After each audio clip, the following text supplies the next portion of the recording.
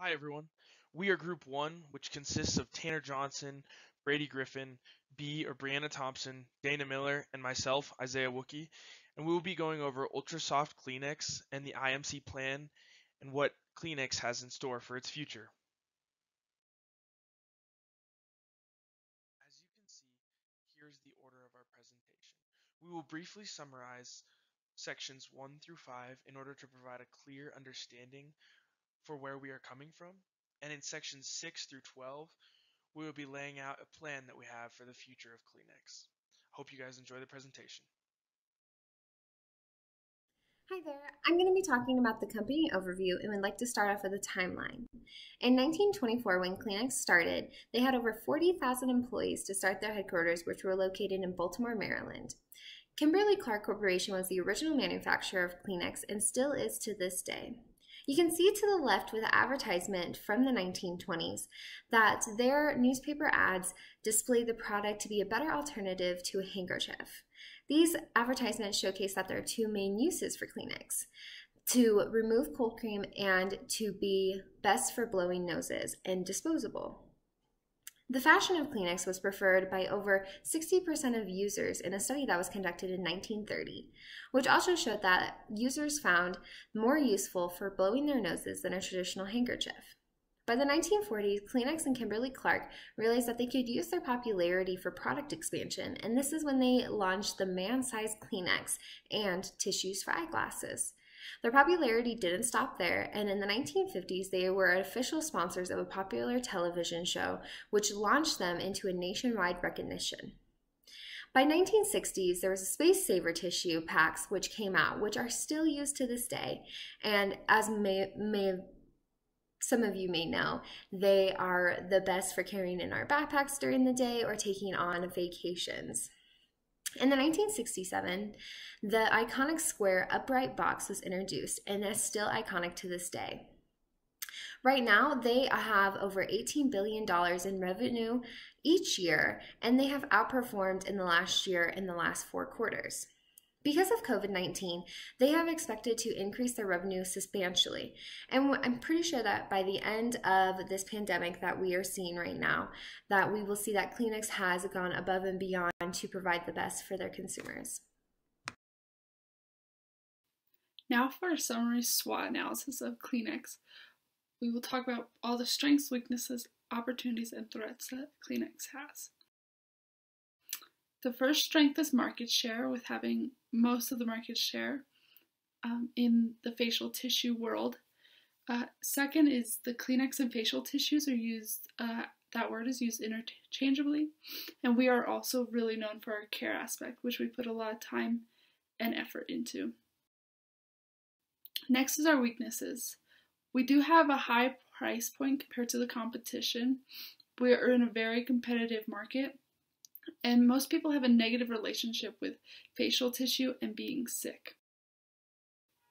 Our opportunities that we have here at Kleenex are to capitalize on our care aspect. Like I said, it's one of our greatest strengths, so we really have an opportunity to emphasize it. We can also be more appealing to a larger consumer base. This would be creating different lines that are cheaper and then maybe more luxurious lines that would be a little bit more expensive. We also have the opportunity just to create more products. With having such a large company, we are able to do this much more easy here than a smaller company. And lastly, our threats is that generic brands can offer facial tissues of lower price. Next is that we aren't as environmentally sustainable as a lot of people would like us to be, which is something we're working on. And then lastly is our lack of design. To stay in this game, we need to keep up on our design and be relevant. So I'm going to give a brief review of the IMC objectives that were covered in our previous slideshow and presentation. So the old way that Kleenex used to do things, they were primarily focused on one product at the time when they were first created.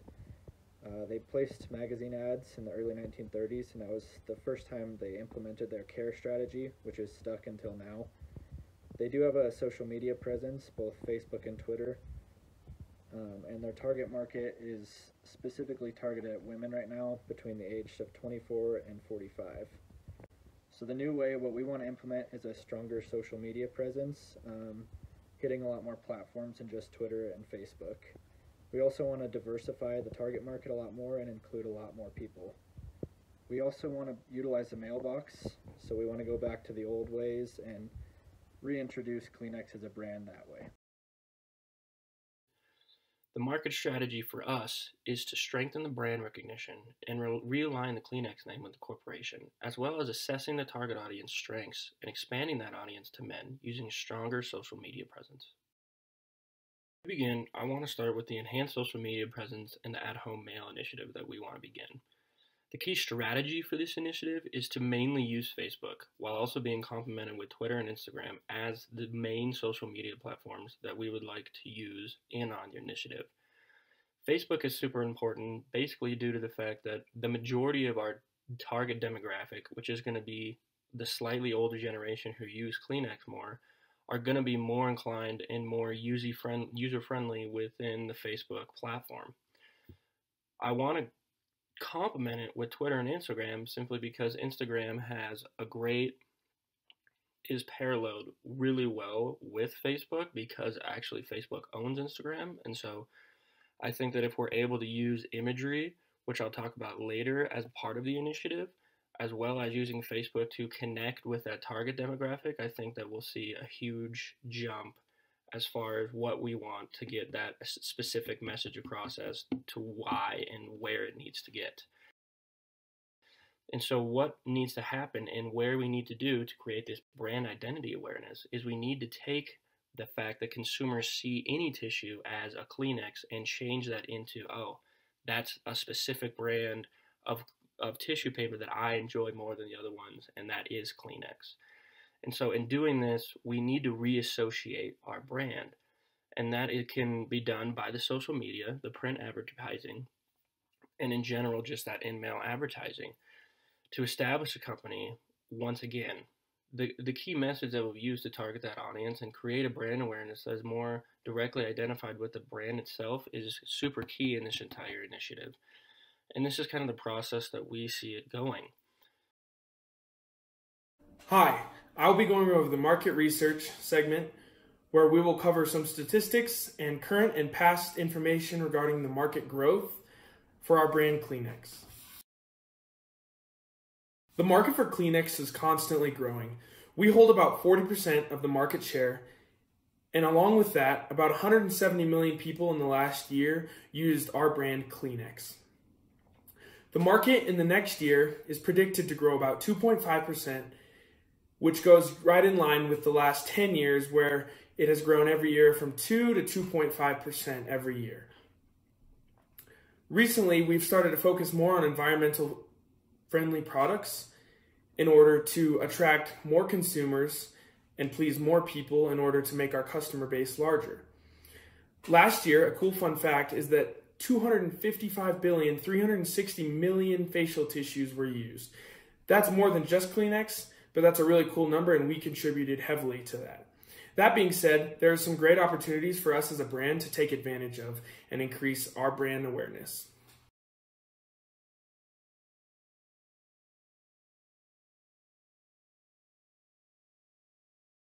Onto the target audience for Kleenex. They are currently targeting women between 25 and 54 years old. This is so that they can get most of the people that buy for their families, and that being older women, because usually they'll have kids, or that they'll just buy for themselves or for their significant other.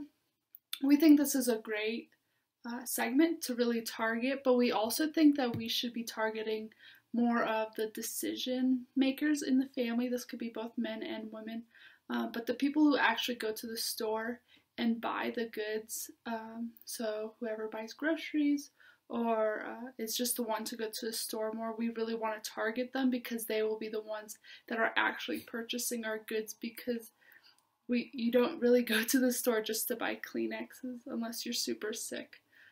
We also want to try and shift to target more of new mothers.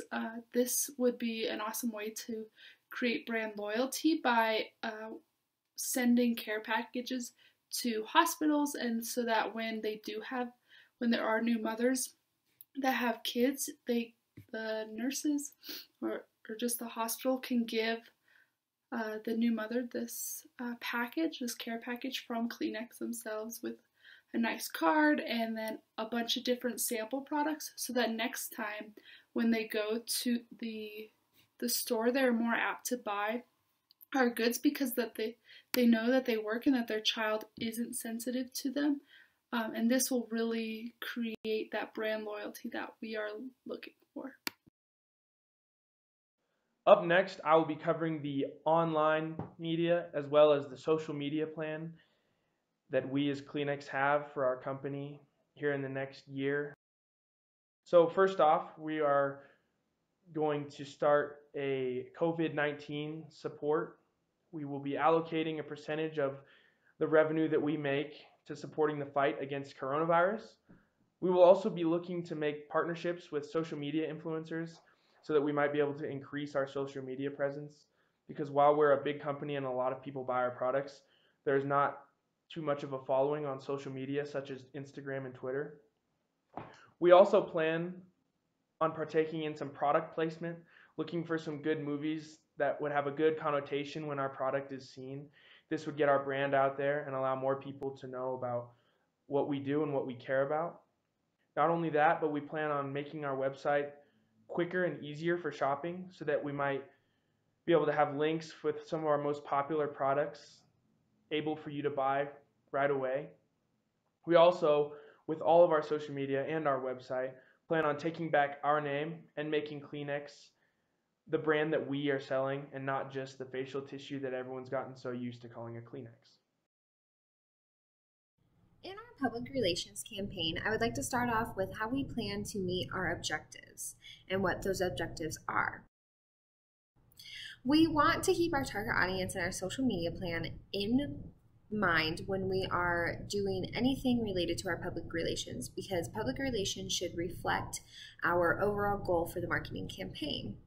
Using social media platforms, we want to create content by showing our sustainable and ethical side. Especially now during COVID-19, we can see that more consumers are appreciating the hard work that companies are putting in to help with the COVID-19 situation.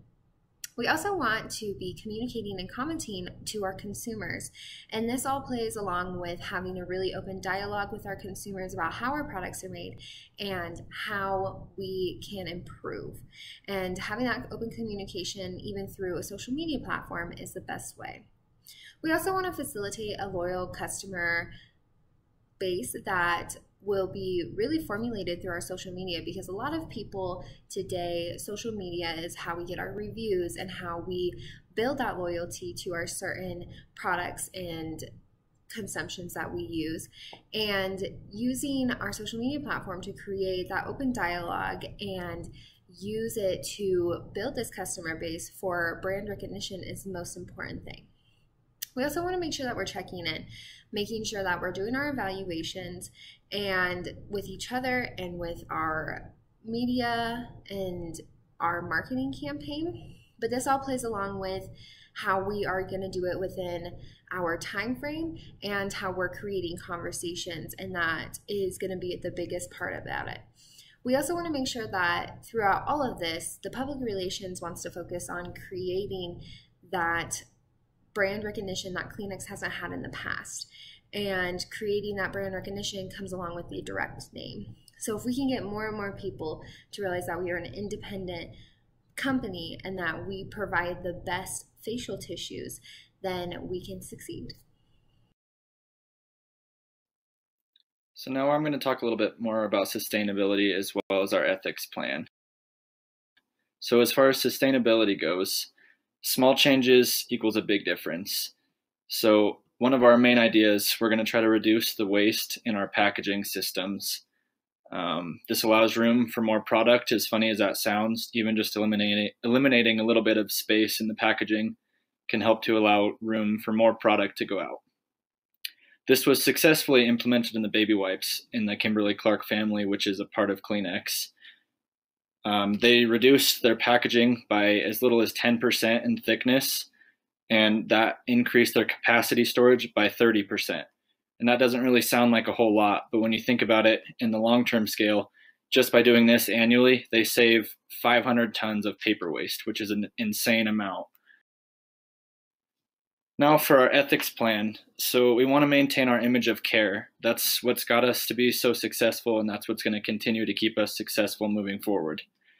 We want to continue to make sustainable choices, whether it's packaging or anything else along the production line and manufacturing components as well. We also want to act with integrity and responsibility in everything we do, whether it's dealing with our customers, dealing with our employees in the manufacturing process, all the way down to once our products are out, and maintaining that relationship with the customers and being open to suggestions and always allowing room for growth. We also want to respect our people, the people and the planet. So making these choices may seem like a small step, but every time we make a smart decision, it's affecting the world a lot more than we know. So making these cutbacks on packaging waste, paper waste, plastic waste, all these different things can really make a huge difference for not just the people involved, but for the world also. In the timeline, I will be covering how we will be implementing our marketing strategies that we've covered in the previous slides, and also when we'll be implementing those as well. In our timeline, we will be releasing new strategies about every 3 months. First of importance, COVID-19 Support Fund. As this is happening right now, we want to get this rolling as quick as possible in order to support the fight against coronavirus. As well as that, we want to make a couple changes to our online shopping website in order to make it quicker and easier to access, since most people are staying at home and making purchases online currently. In the next 3 months, we plan on releasing some limited time offers on our website as well as our social media in order to see how consumers react to those limited time offers. After those 3 months, we plan on making some partnerships with social media influencers, as well as just trying to broaden and make our social media presence larger. In the next 3 months, we plan on partaking in some product placement, finding commercials and movies where our product might be able to be shown quickly where people will remember it.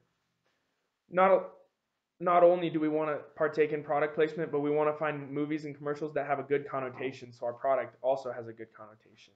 And last, through all of those segments, we would like to take back our name, because Kleenex has been the universal term for a facial tissue, but now we want to change that to make Kleenex our own name again. When looking at a large company like the Kimberly-Clark Corporation, it is important to understand that their marketing budget is most likely much larger than a small business's may be, allowing them to spend a large portion of their money on ads and social media that may not be accessible to smaller income companies. Kleenex should allocate the largest portion of their budget to their social media campaigns, as that is where they will be gathering their demographics and analytical data. The data in our preliminary budget is derived from a 15% annual revenue that's used for a marketing budget, which is a pretty normal marketing percentage for large companies that are in consumer goods, which is what Kleenex is a part of.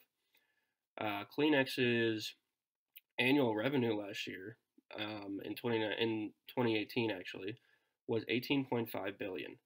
If you take 15% of $18.5 billion, that's $2.775 billion. If you divide that by 12, you get $231,250,000 a month.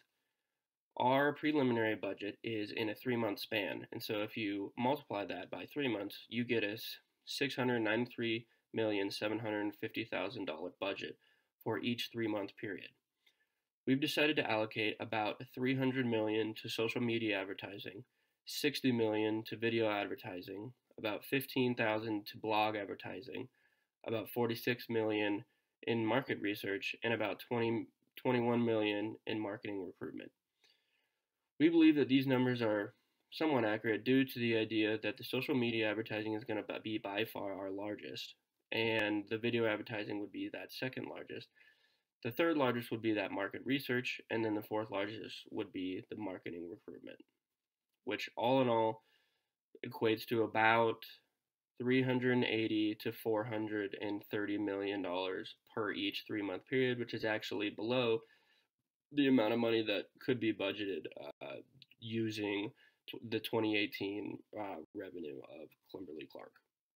We believe that Kleenex should implement and evaluate their marketing plan every 3 months. We believe this because it is essential for Kleenex to evaluate brand recognition that its consumers have with it in a short-framed manner in order to give a better sense of how the marketing campaigns are working and where they need to focus their efforts next in order to get a better outcome.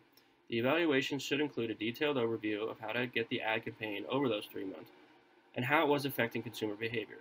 By administering surveys every 3 months that evaluate brand recognition to see if their overall view of the brand has become less generic and more brand loyal.